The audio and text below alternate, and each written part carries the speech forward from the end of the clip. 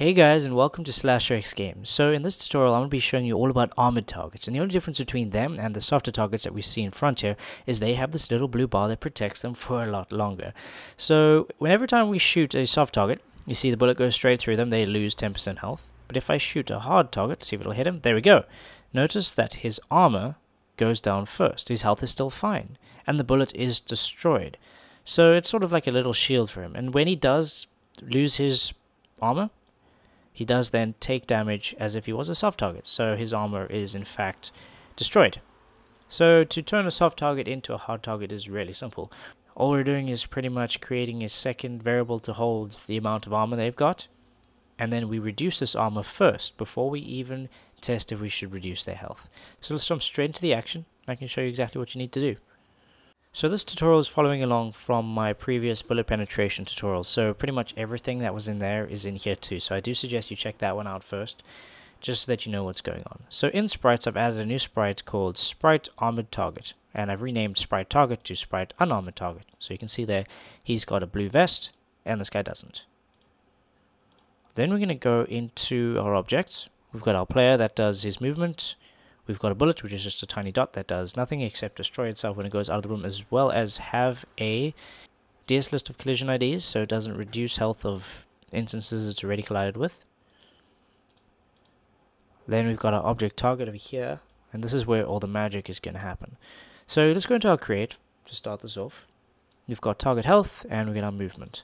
So we need to add something called target armor. Set that to whatever value we want. And then also set up our sprites. I'm only going to create one object target, and then it's just going to randomly choose a sprite on the fly, and that's going to determine what kind of unit it is. So let's bump the health stuff down. Let's put the armor stuff first. We're going to randomize, because I'm going to be using the random functions. I want to get a random seed every time. Then sprite index equals choose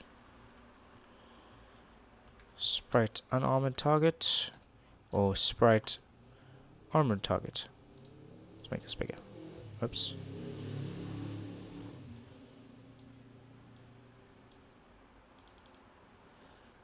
Okay, so that's the first bit of randomness right over there.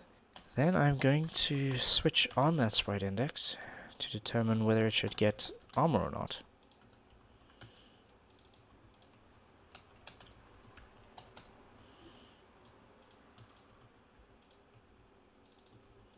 Okay, so if it's unarmored, well, then target armor equals 0.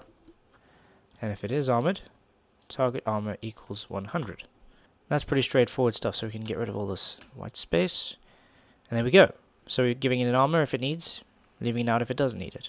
Okay, so that's the create event done. Then I'm going to go into this draw event and update this. So we're drawing the health bar over here. I'm going to copy this code and paste it below, and this is where we're going to draw the target armor. Do like that, and like that.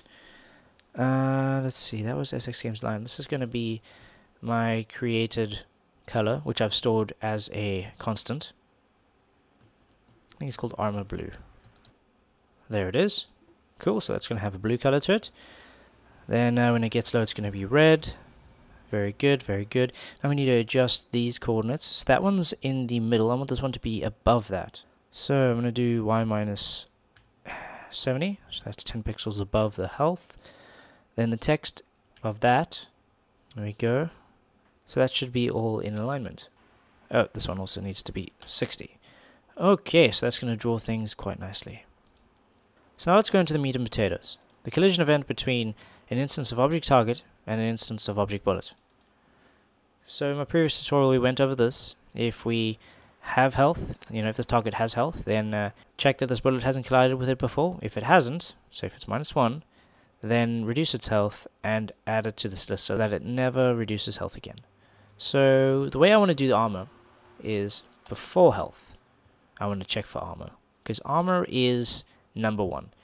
If we don't have armor, then it'll eventually get down and reduce our health. But I don't want execution to hit this piece of code before it's supposed to. So just as we did here, if target health is greater than 0, I'm going to use if target armor is greater than 0. Let's make a code block. Okay, so if it's greater than 0, then basically we need to reduce it by 10. Now in my mind, if a bullet hits an armor target, it's going to destroy the bullet. There's no passing through. The bullet is destroyed, the armor is taking damage, and that's the way it works. So then our next bit here is with other.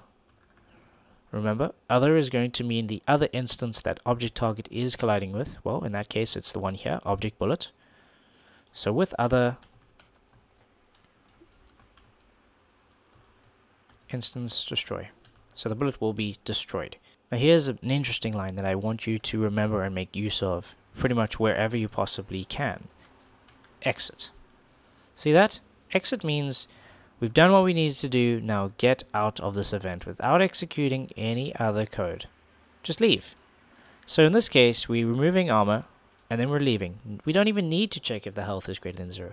We're optimizing this event so well that everything else is ignored. It doesn't matter. So we take armor damage, and then we leave. And we keep taking armor damage and leaving until there's no more armor. And then this piece of code never executes. So it'll always execute this little bit at the bottom. And that is pretty much it. So let's save. And let's test this out and see what happens. So here we go. We've got 1 armor target and 3 randomly generated soft targets. So if I shoot this guy, his health should be fine, the bullet should be destroyed, and his armor should go down by 10%, and 10% only. So let's test this out. Bam. 90. And so on. His health is staying at 100, he's taking hits, but he's still fine. Let's get to 0, 0, 100. Now the next hit should start taking down his health. And not only that, but the bullet should go straight through. He is now a soft target. There it goes, doing damage to everyone behind him.